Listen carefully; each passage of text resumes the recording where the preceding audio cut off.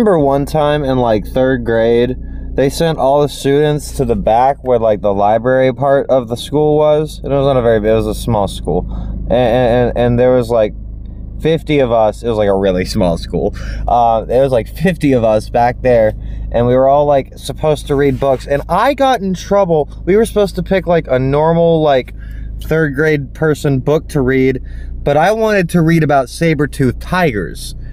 And so I found a book about saber-toothed tigers, and I started looking at all the and reading about saber, and I got in trouble because I didn't pick one of the books from the section that was for my grade.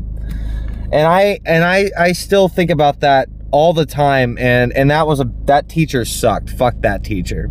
If a kid's interested in saber-toothed tigers, just let them learn about saber-toothed tigers. That's all I'm saying.